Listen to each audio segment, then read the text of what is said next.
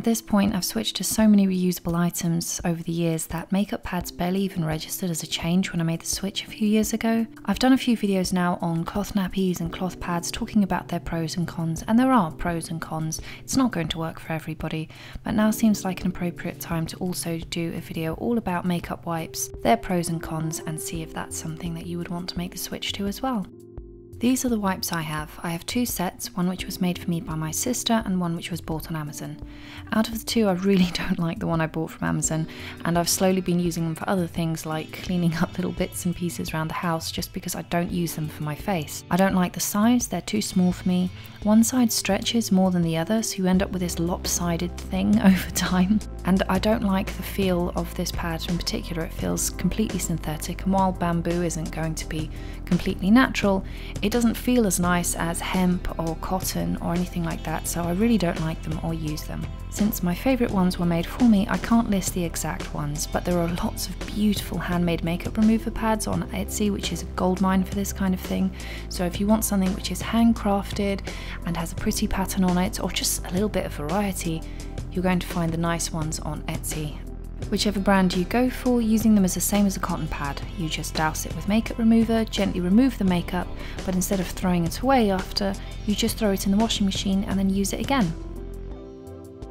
I especially like them because I can fold the edges, and that way I can get between my lashes a lot better than I could with a cotton pad. Well, I couldn't with a cotton pad before, and it means I have to use less cotton buds to clean off my eyeliner afterwards, which is fine by me. As for how well they clean, that all depends on how much time you want to spend keeping them spotless.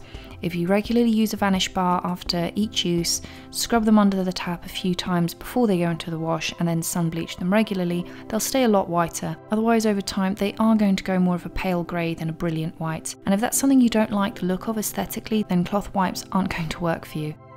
One of the things you could do instead of just going for something which is plain white is go for something that has a pattern, and then the stains are nowhere near as noticeable. You can dry them in the dryer if you have one. They come out fluffier if you do this, but normally I just let them dry on the washing line or by the stove, and they still feel lovely and soft after each use. Despite how they can stain and don't stay looking immaculate, I massively prefer them just because I know I'm never going to run out, and I don't have to rely on getting some from the shops. There's also the money saving aspect, and fine, cotton pads don't cost much, but if I could reuse something, I'll happily reuse it and put that money somewhere else.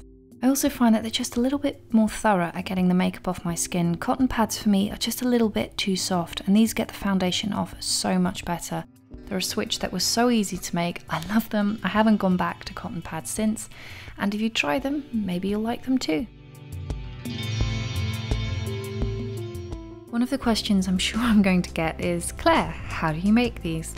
Well, I mostly sew by hand because I have an ongoing dispute with my sewing machine, so for this video I thought I would link a fantastic video by Daisy Knits.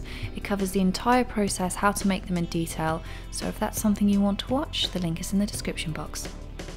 And as usual, if you like my videos and want to see more content, feel free to follow me on the mailing list. Do not subscribe to me on YouTube, that way you get everything sent directly to your email, and I'll have a new video for you soon.